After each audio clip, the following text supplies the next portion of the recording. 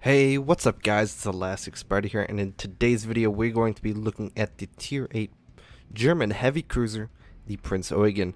And this ship is one of my favorite Tier 8 premiums at the moment, and I'm gonna kind of, in this video, give you some tips and tricks on how to play the ship, and just some general cruiser tips as well. So, without further ado, let's get into the replay. So, the Tier 8 German heavy cruiser, the Prinz Eugen. Well, it's a ship that has recently gotten some buffs. I don't even know what patch, but it's recent enough to still be talking about it. Of course, I'm talking about the heal that it got, and it's a rather significant buff to its HP. It suddenly becomes more equal to a tier 8.5 than a tier 8, and that is pretty significant because if you get a tier 8.5, well, you can more easily compete with things higher than yourself in terms of tier, so tier 9s and tier 10s, and we'll kind of see that throughout this replay here. But I do think that's actually how the Prinz Eugen, at least at this current moment, feels on the NA server. It feels like a much stronger ship, and of course I'm not making the argument for tier 8 ships having heals, and I mean, whether you're for or against that, and I think there's actually very valid arguments for both, I wouldn't be too opposed to that, but I don't think that the Prinz Eugen actually necessarily needed it, but nonetheless, it's something that has happened. So, well, what do the Germans do in general? Well, the Germans do two things well. They've got good armor at closer ranges, as well as very nice guns, both HE and AP.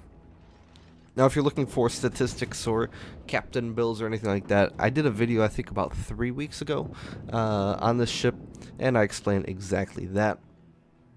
So, am I going to be doing that in this video? No. But if you'd like to know my captain build and that sort of thing, you can check out that video. I'll leave a link in the description for you guys. This video is going to be focused mainly on tips and tricks, and just general gameplay tips, I guess. So that being said, yeah, go check that other video out if you'd like. But so far, we've been able to pretty much punish this Minotaur at will. The first salvo, I think, 1 citadel, or maybe 2, and then the following salvo we got a few more, and then a couple follow-up for another 2 citadels. So we're already up to 7 and nearly 60k damage thus far, and well, that's all down to our luck, honestly. It has been much more than that.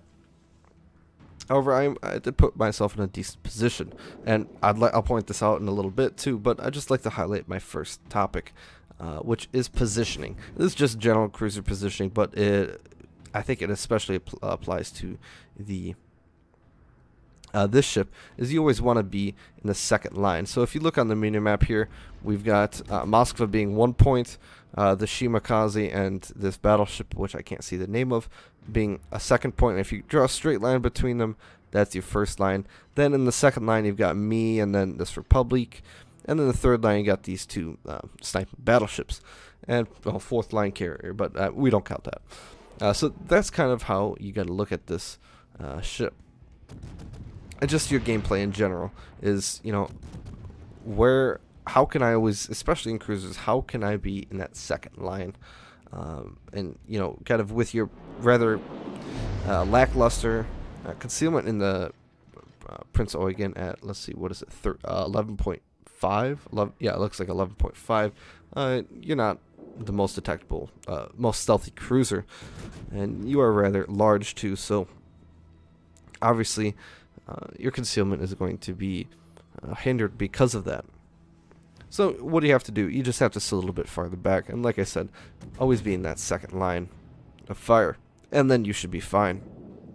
And honestly, at 15-16 kilometers, you have good enough shell velocity and good enough range to, you know, pretty easily hit your targets. You know, granted, these guys are just straight up reversing, but nonetheless, you should still have a somewhat easy time doing so. And, you know, if you also angle, like, notice how I'm angled. I'm angled at about maybe 45, 50 degrees to these guys here in the sector G10. This line I'm not doing a very good job of angling to. Now I am. But, you know, minimizing the amount of people that are shooting at me is kind of the next thing. And that'll tie in later with survivability and that sort of thing. But, you know, always angling, and angling away is the key there.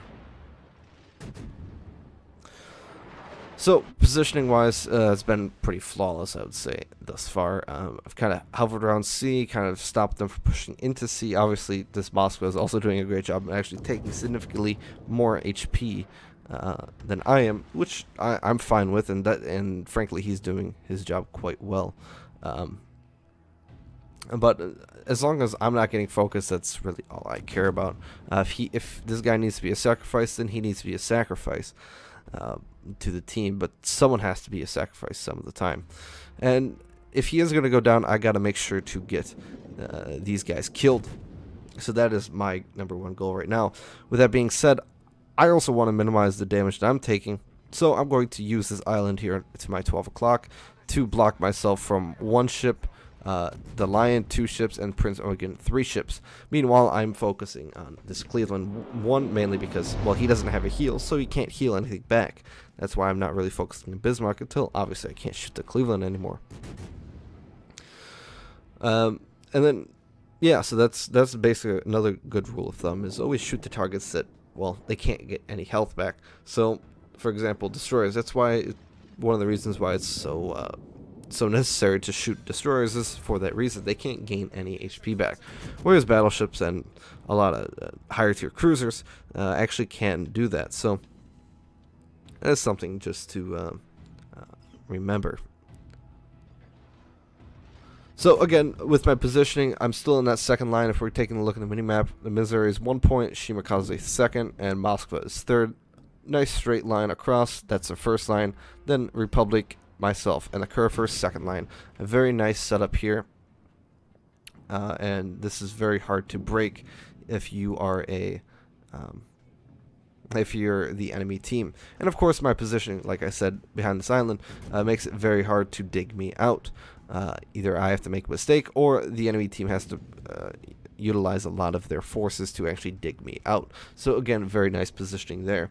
And the other thing is I create a one-on-one scenario with this Bismarck, so I can actually use my cruiser capabilities. If you're playing a cruiser and you're fighting more than 1 ship at a time, chances are you're not playing the cruiser correctly. And that's, I would say, a general rule of thumb for all ships, but you know, it's a good, it's not bad advice at all. Obviously, if you do have a higher skill level, you know, you can fight more people at once, but certainly I would definitely recommend only fighting 1 person at a time. It just makes your whole life a lot easier. And that kind of ties back into, you know, being in that second line as well. So we end up killing the Cleveland as well as the Bismarck, which is very nice, and we're going to start pushing. And like I said, now that the Hipper has a heal, you could kind of do this before, but the heal does make it a little bit easier. I'm able to just push my way through without giving a rat's ass, honestly. So, well, what am I going to do? I'm just going to sit here and slow down. Because of my good armor, because of my good heal, I can sit here and shoot this Amagi. Again, using my good positioning to shield myself from the Lion and the Prinz Eugen, and to only create a one-on-one scenario. And that is, again, something I've already detailed. And, you know, kind of going back to that German AP, well, the first salvo 3K, second salvo 4K. Now I finally realized that this guy's actually really slowing down and actually reversing. And then I adjust my aim, pop my heal, and let's see how this salvo turns out. 24, and he goes down to 16, so 6K, again, a very nice salvo. And this follow-up salvo will be even better. And that's kind of how the German AP works. If you're broadside, you do a heck ton of damage. But as soon as the target starts to angle, well, that damage rather quickly drops off. But good for you, you do have good HE, so you can punish people rather quickly. And effectively as well. So thus far, you know, like I said, positioning, keeping yourself in a second line of fire. And the third one, which is, I guess, coming up here, is conserving your HP. And I see midway bombers are coming in, so I'm doing everything possible to avoid them. Going back to my positioning, look, I got a Republic next to me. I got my catapult up. You know, I'm pretty much full AA, so, or not full AA, full health, so most of my AA is still intact. So, you know, I'm able to keep my survivability up by, I wouldn't say sitting in the back, but, you know, taking a step back is how I would describe it. And that's something that if you want to increase your skill level altogether, that is one big thing that you need to do, is just increase your survivability. And I'm not saying sit in the back, I'm saying be smart about your decisions. So, again, looking at team score, or the, team score, I guess. I'm a bottom tier, I'm a tier 8. And this is, and granted, a lot of their tier 10s were on the other side of the map. You know, still, I don't want to be throwing my ship away in this situation where, well, you know, I do think I'm a good player. Statistically, I'm a good player, and you know, this is something that you have to realize is, you know, you gotta survive, and if you want to win more games as a decent or good player, you gotta make those decent or good plays more often than not. And you know, surviving is about half the battle, honestly. So after recording this for now the third time, after, well, not having my recording software actually record, and then just having a super blurry screen, I hope this works. So, and if it does, well, I'm guessing you're seeing it on YouTube, so I guess that's one way to tell. But, yes, this line's going to go down here, and the game will end shortly thereafter, so, and I've kind of hit all the points that I need to, so I'll let this ride out right here. So not a bad match overall, by any means. We ended up with the 816,000 and a decent amount of XP, and free XP, as well as the Confederate, with 178k damage, 2 ships killed, 8 citadels, 7 fires, and all the rest. Team score wise, 2851.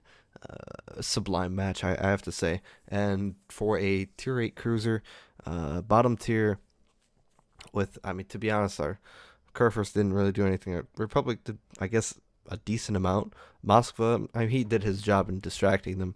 I would say this was a very nice game and pretty representative of my recent experiences with this ship. So it's a very fun ship to play, and I think using these tips and tricks and that sort of thing to increase your game, increase the amount of damage and overall win rate and stuff like that of your game, it'll make this ship more enjoyable. That's what I'm trying to say, I guess. And looking at damage distribution, not too bad. Half of a Witherer. Whoa. I don't want that. Oh, it's so zoomed in. Okay, well, we're just gonna have to zoom it in. Whatever. 91 shell hits, 7 fires, around 8% fire chance. Not terrible. Again, we didn't get shot at too much. That's okay by me. And 27,000 damage received. Again, I'm fine by that because most of that damage was taken in the last 5 minutes of the replay ending. So again, I'm fine with that. I don't know how to do this, but there we go. And then finally, the credits and XP. Who said you don't? Who needs Missouri when you've got a premium account and a Prinz Eugen? And even if you don't have a premium account, 400 grand is still a very solid change. I don't know, but I hope you guys enjoyed the video. If you did, leave a like. If you didn't, leave a dislike. And if you want to comment something, feel free. Just let me know how your guys' day is going. It is a Friday, so anyways, I hope you have a wonderful day. I'll see you guys later. Bye bye.